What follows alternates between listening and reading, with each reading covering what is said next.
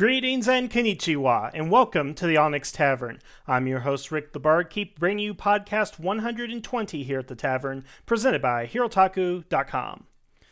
So it's become official now. The word is out there. It's been announced through various outlets, but now Power Rangers 3 has a director, a man by the name of Dean Israelite. Now, I have mixed feelings about the hiring of Mr. Israelite to be the director of Power Rangers, and it's nothing against him personally. The issues I have really have to go ahead and do with the commitment that Saban Films and Lionsgate has to making this Power Rangers movie a good movie. And what do I mean by that?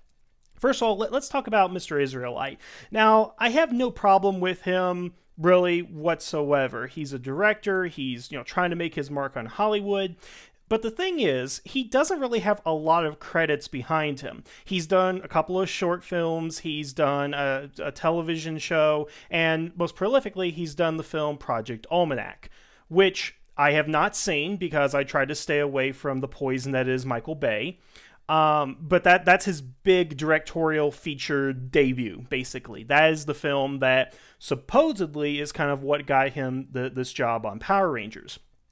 Now, again, I have not seen the film Project Almanac, but the word is the movie was bad. I mean, it was released in January, so what were you guys expecting? Never see a film that is released in January. That is Hollywood's dumping ground for crap. That is the truth of the matter.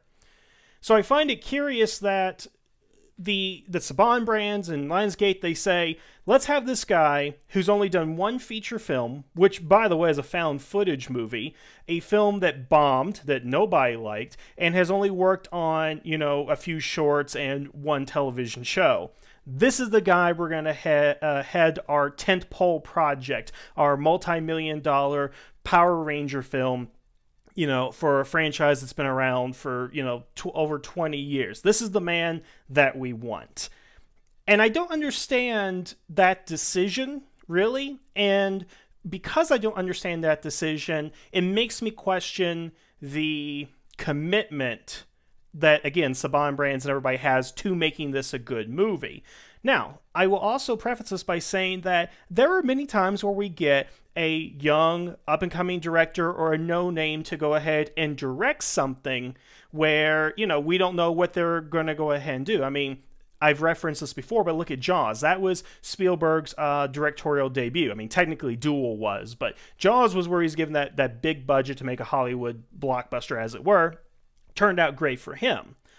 But Jaws was not a franchise film at the time. It wasn't based on anything that was pre-existing except, I think there was a book and real-life incidences. But you get my point. The thing is that they're going into this film, giving this massive franchise to somebody who is still, again, up-and-coming within Hollywood, that I don't think has fully proven himself. And again, while there are instances, while that may not be the case, I just want to know why the company didn't go for somebody who is a bigger name, somebody who is who does have a few films under his belt, somebody who has been through the process multiple times and all that. Again, nothing wrong with up-and-coming directors, but it just seems if you're going to handle this franchise, you're going to reboot the Power Rangers and bring them into the mainstream media, why aren't you getting somebody who can do that? And let me give a couple examples. I mean, with the X-Men franchise, who did they get to go ahead and direct that? Bryan Singer, somebody who was well-established, did some good films, and they got a pre-existing property turned into a film franchise, and he's done great at it when he is actually involved with the product. Let's take a look at, let's see, what's the other, Spider-Man films. Who they get as their director? Sam Raimi, someone who is pre-established, who knew what he was doing, and of course, made 2.5 good films, however you want to go ahead and look at that. The point I'm getting to, and look at Avengers, Joss Whedon. Again, somebody who is well-established going into this franchise. These three superhero franchises, which ironically are all Marvel films, got somebody who knew what they were doing, were well-established, and could make them a good feature. Even take a look at the Batman trilogy. You got, Tim Burton He was established at the time he did Batman. He did some good films at that time. Then you have the Nolan trilogy, and Nolan was, again, well established for films like Memento prior to doing that. The point that I'm getting at is that all these major superhero franchises had good directors with them. Now, you do get the occasional film like Guardians of the Galaxy, where you get James Gunn, who did Scooby-Doo, but you did get a good product out of that. And I am hoping that that Mr. Israelite is like James Gunn, that I am giving him too little credit, and he is going to make an amazing feature for us. But again, it's not really about Israelite. I'm sure he's going to be a competent director, and the thing is, he's a fan of the franchise. That's what I've read in a lot of articles, is that he loves the franchise. And I do think that's got to be one of the most important factors going into this, is that he has to not only like Power Rangers, but he has to love Power Rangers, I think, to do it justice. As we previously established, the Power/Ranger quote-unquote fan film by Mr. Khan, he did not care for Power Rangers at all, and that's why we got a piece of crap short film. But in this case, Mr. Israelite says he likes the franchise, so I think he's going to do justice. And again, I just hope that he is catching up on his Power Rangers history as we speak, that he is watching all the episodes and the movies and the commentaries and just figuring out what is Power Rangers. But again, let's talk about the main focus here with the studio. I mean, why didn't the studio actually go after an A-list director? Why didn't they try to get somebody big? I mean, it's unlikely they would get somebody like Joss Whedon or Quentin Tarantino or big names like that.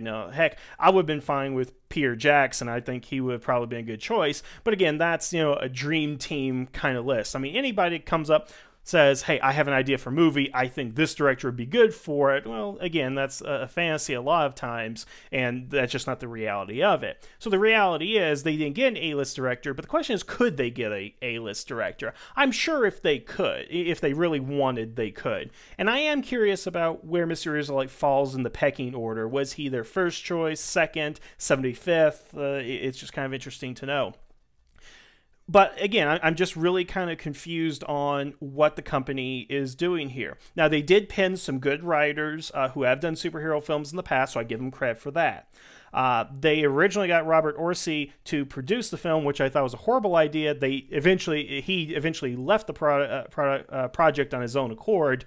So that's fine. Go mess up whatever franchise you want to go ahead and do over there. And again, they hire a kind of a no-name director. So it's really kind of a mixed bag on what they're doing right here. I'm not even really sure, again, what they're kind of thinking. But are they really going into this process saying, it's a well-established franchise, has fans all over the world, is adapted from another culture. That's something I also need to think about, too, is also marketing towards Japan, I think, because of the source material. But that's another story altogether. And we're going to hire two good writers who have done superhero films in the past, and we're going to hire a director who hasn't really done anything. I mean, unless they see something special in this guy. I mean, this guy could be a Nicholas Meyer, and I hope he is a Nicholas Meyer. I hope he is a James Gunn, that did one really bad film and now is going to do an amazing film that works well at the box office and reignites the franchise for people in the culture. That's what I want to go ahead and see. But again, what type of commitment does Saban Brands have to this in, again, tagging somebody who this will only be his second major motion picture? And the thing is, this guy worked under Michael Bay, so I'm just hoping the Bay-isms have rubbed off of him because, there are going to be explosions of Power Rangers. I get that. But there's got to be something between Kalish explosions and Michael Bay explosions where we can all be happy. I want to see that at somewhere. But again, I hope the Michael Bay stuff doesn't rub off on him at all here. So I know I'm just kind of going on and on and stuff, but here's the ultimate thing that I want to leave you guys with.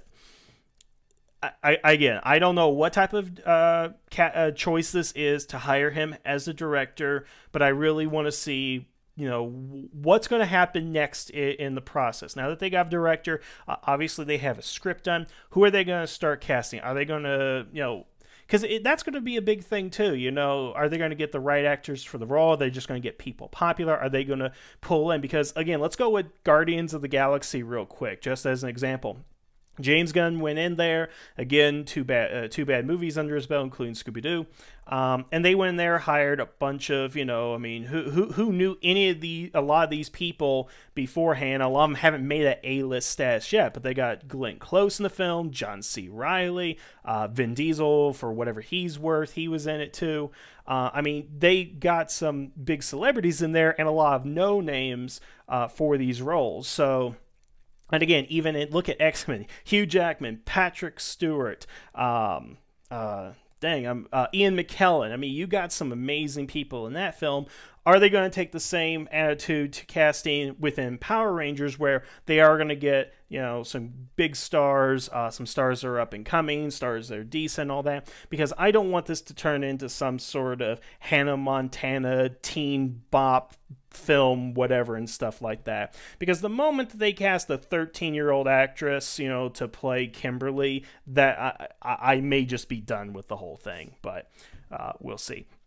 So again, I just kind of leave you guys, just consider the fact what they've done, what's that going to mean in the long run. Once we actually get to 2016, we actually see a finished product. I will, if it's really good and I've made mistakes here on, again, criticizing the company and all that, then I will definitely apologize for that. But right now, I'm just really wary kind of going in. Because remember, it was this time last year we just got the announcement of the film, and now they're just hiring a director with a release date of summer of next year. So that's like 13, 14 months that they got to start working on this film, and I just really hope they're on the right track. So, all right, that's all I really have to go ahead and say. I mean, what do you guys think? What's your opinion on this? Is it going to be good? Is this a bad decision? Just whatever you guys think, leave in the comments below. Otherwise, I want to thank you guys for listening.